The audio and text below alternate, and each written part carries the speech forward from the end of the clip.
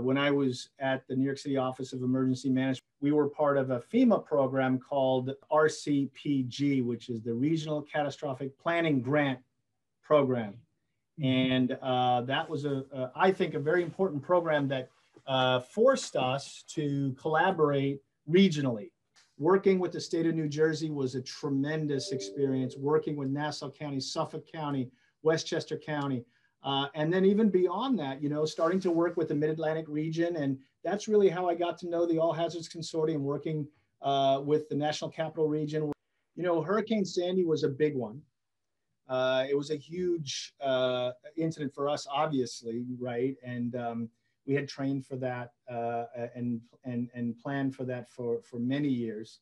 When it happened, you know, the thing that really stood out for us was this coming together of the nation to support the affected areas. And that's a huge part of major disasters is, you know, we were getting emergency power generators from Washington State. You know, we were getting power crews from California and Arizona.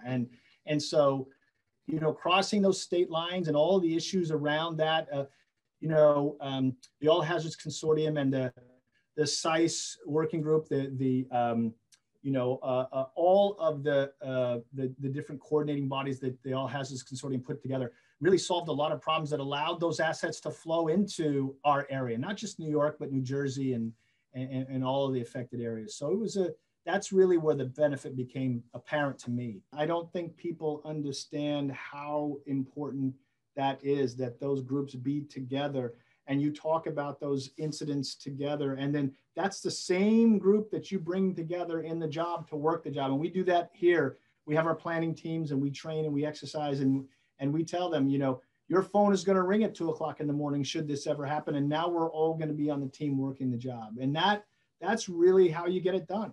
It's not really rocket science, but for some reason it doesn't seem to be that common. You know, a lot of people, they think, oh, let's bring this group together. Let's write a plan. You write a plan, you put it on a shelf, everybody goes away. 2 years later, it's as if it never happened. You know, you have to keep that momentum going. You have to keep those lines of communication open and warm. We have a number of colorful terms for use cases, you know, problems, and that need to be solved and can't be solved within one silo. You need these cross-silo teams. Because as you said, Tim, I mean, sometimes the problem is mine, but the solution is somewhere else. And so if that person's in the room with me, and that's the only way to solve it. You can't solve it with 3 different conversations with those people. You have to put them all in the same conversation. There's no other way to do it.